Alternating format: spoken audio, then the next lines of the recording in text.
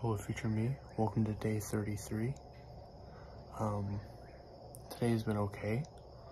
We woke up, went to a bird sanctuary, and which is kind of on a fake beach. It's not really a fake beach. There's sand, and there's water. It's a beach, but it's kind of like a meh. It's a beach. It's a beach. Me and my sister went on this path that kind of diverted deeper into the beach, but it was like super secluded. It was like a path filled around with trees and stuff. It was pretty cool.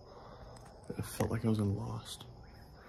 Then we went to Culver's and got some custard, and that was really good. And then got home, watched some NCIS, took a nap at 5, woke up at 9.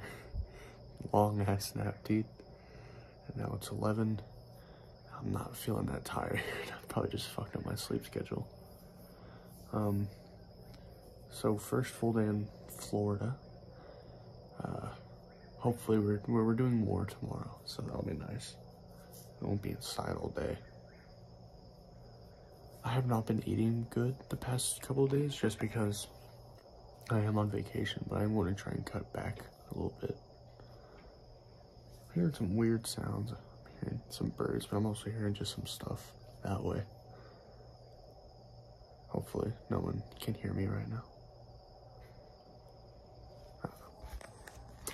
There's a pool right there, and I really want to swim in it tomorrow, but who knows. I'm not sure when we're going to the beach. I hope we're going to the beach soon, but it's supposed to rain in the next couple of days. Yeah.